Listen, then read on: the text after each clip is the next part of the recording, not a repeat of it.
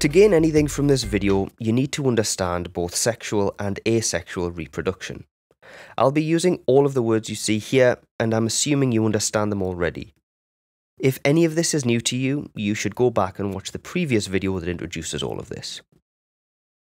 As a quick recap, sexual reproduction involves two parents, each one providing a reproductive cell called a gamete, which combines with the other parent's gamete to produce a new, unique cell called a zygote, which can divide and develop into a complete organism. Asexual reproduction, on the other hand, requires only one parent, and all the offspring are genetic clones of that parent. Amongst plants, animals, fungi, and protoctists, you will find examples of species that can reproduce either sexually or asexually, and many that can do both. All species of bacteria and archaea, however, can only reproduce asexually. Here, we're focusing on the advantages of each type of reproduction. Sexual reproduction has the advantage of providing genetic variation within a population, and so the populations are more likely to survive in changing environments. Asexual reproduction is more time efficient. It requires less energy and doesn't rely on an individual being able to find a mate, meaning populations can grow quickly and survive if the environment is stable. This video will describe and explain the relevance of these ideas. Let's start with the genetic variation that arises from sexual reproduction. Like all cells, gametes contain DNA.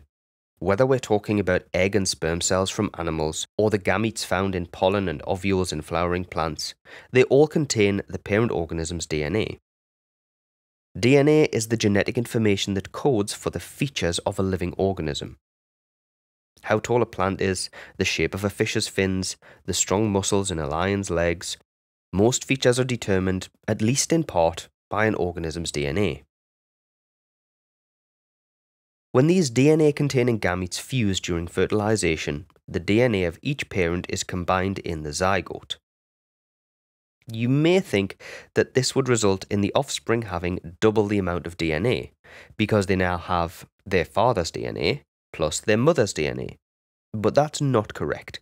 In fact, in order for the new organism to have the correct amount of DNA, each gamete contains a random half of the DNA of the parent.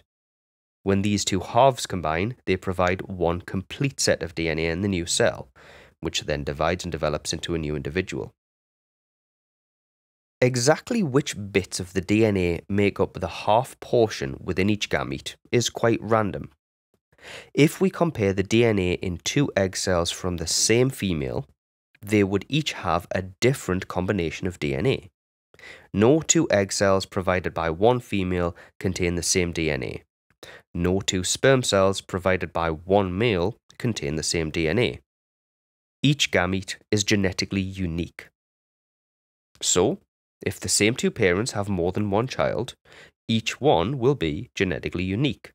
There is zero possibility that two separate instances of fertilization will produce two children that are genetically identical.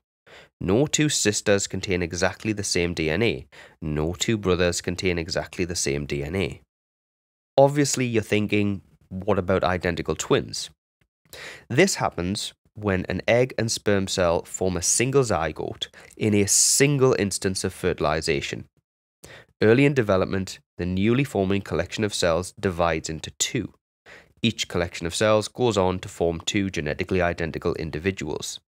This is a rare occurrence, and it doesn't change the fact that sexual reproduction produces lots of genetically unique individuals.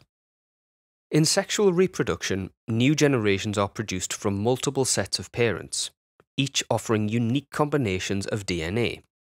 All individuals in the new generation will be genetically unique from each other and from their parents. I'll say it again, sexual reproduction produces lots of genetically unique individuals. This is true for every type of organism that reproduces using sexual reproduction. A flowering plant population, for example, will also have genetic variation if reproducing sexually. So what, you might ask? Well, imagine the conditions in the environment change. Let's say these plants live in a location where the winter temperature reaches as low as 5 degrees Celsius. This population is used to that, and most of these plants can survive a minimum temperature of 5 degrees. But remember that none of these individuals are the same. They're all genetically unique. Maybe some of them have the genetic instructions that provide features that allow them to survive at lower temperatures. There may be some that can only survive at higher minimum temperatures, and these individuals are unlikely to survive even an average winter. But now let's say there is a particularly cold season and the temperature drops to 2 degrees Celsius, below what this species is used to. The cold temperatures may kill off many of the individuals, but since all of these individuals are unique, some can survive these colder conditions. As a result of genetic variation, the population is more likely to survive. Notice that genetic variation does not necessarily make each individual more likely to survive changing conditions. It makes the population as a whole more likely to survive. Changing climate, changing food supplies, diseases, the introduction of new predators are all examples of possible changes in the environment that a population may need to be prepared for. Looking at asexual reproduction, remember that each individual produced from a single parent is a genetic clone of the parent. If this population of plants were produced from a single individual via asexual reproduction, they would all be equally at risk of environmental changes. This population is less resistant to environmental change because any change in conditions that kills one individual is more likely to kill all of them. But asexual reproduction is not all bad. Firstly, for sexual reproduction to happen, individuals need to find a mate. Male and female animals must find each other and mate, and sometimes complicated mating rituals are involved. In addition, gametes must be produced in order for fertilization to take place. In the case of flowering plants, the plants obviously must produce flowers, sometimes with large colourful petals and nectar to attract insects. Again, just like in animals, gametes must also be produced. And don't forget fruit and seed development. All of this takes time and energy. In general, the time taken to produce mature offspring via asexual reproduction is much shorter than when using sexual reproduction.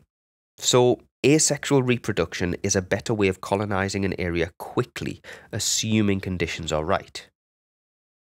So just to reiterate the main points, sexual reproduction has the advantage of providing genetic variation within a population, and so the populations are more likely to survive in changing environments.